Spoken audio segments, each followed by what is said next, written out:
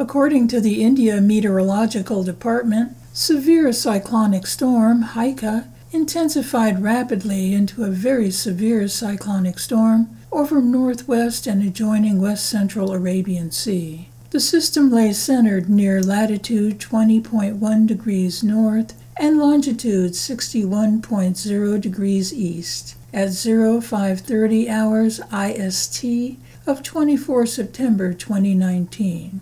About 220 kilometers east-southeast of Masara, Omen, moving nearly westwards with a speed of 22 kilometers per hour during the past 6 hours. It is very likely to move west-southwestwards and cross the Oman coast between latitudes 19.5 degrees north and 20 degrees north. In satellite imagery, the convection has organized further during the past 6 hours.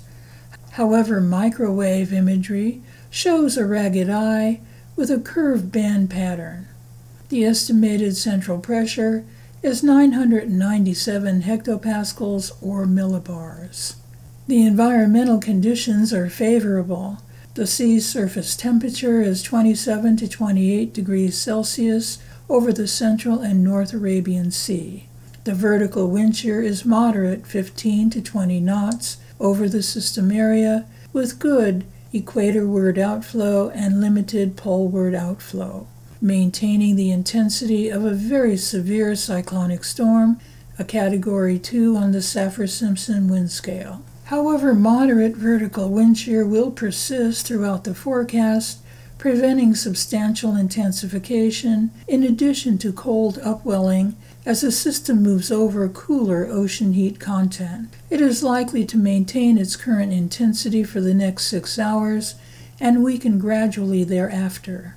The system lies to the south of an upper tropospheric ridge that runs along latitude 22 degrees north and is being steered by middle and upper tropospheric winds.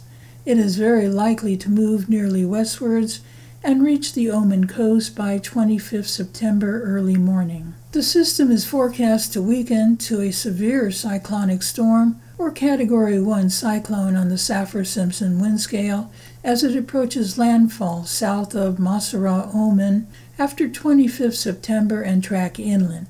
Once over land, the system will rapidly erode due to the frictional effects of terrain interaction. Maximum significant wave height is at 14 feet. Globally, there are 4 more active fish storms that we are tracking in case their forecast tracks do change. However, the HVN meteorologists will continue to report severe storms that will make landfall only. So please click on the subscribe button in the lower right-hand corner of the screen and bell for notification of new video updates.